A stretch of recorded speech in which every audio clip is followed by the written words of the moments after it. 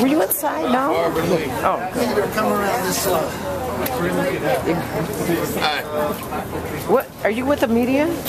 Which one? Yes. Really, you should back up. The CNN did the same thing, and it's really not right for a camera to be in their face. Where is Simeon? You know, just move it. Move it. Please, I'm really okay. Simeon. Yes. You're okay. We're not okay. The people are not. Everyone ready? When you're ready.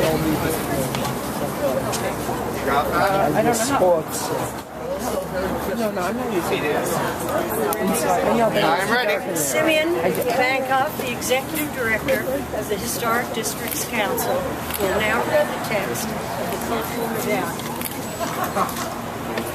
Edward I. Koch.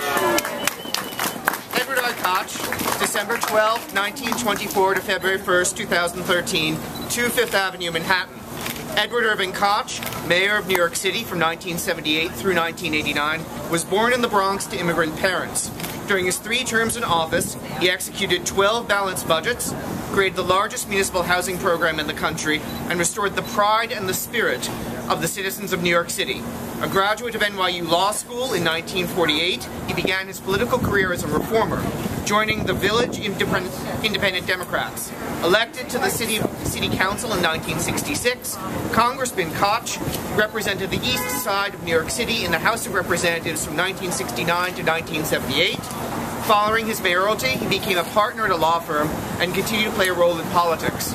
He wrote a weekly column for several publications, appeared regularly as a commentator on radio and television, and may best be remembered for his trademark phrase, "How am I doing?"